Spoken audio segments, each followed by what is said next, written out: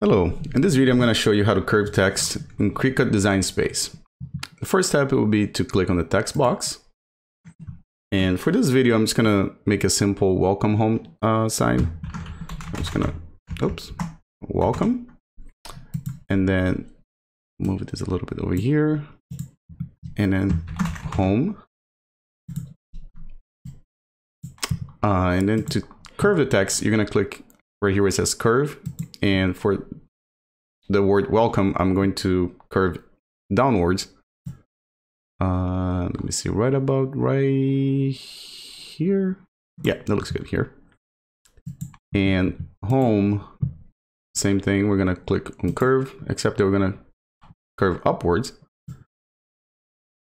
And I think I'm going to do, right here. Oops. There you go. And you can see the negative sign, that means it's going upwards.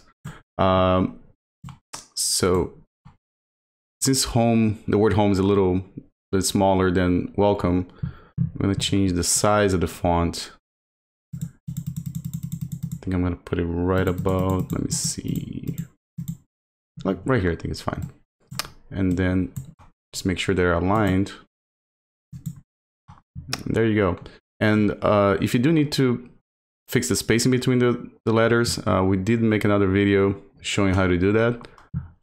So make sure to check that out if you need help with that. Some fonts, it's a little bit easier to do the curving. Some of them you need to adjust the letters individually. But yeah, we have a video on that too. And that's it.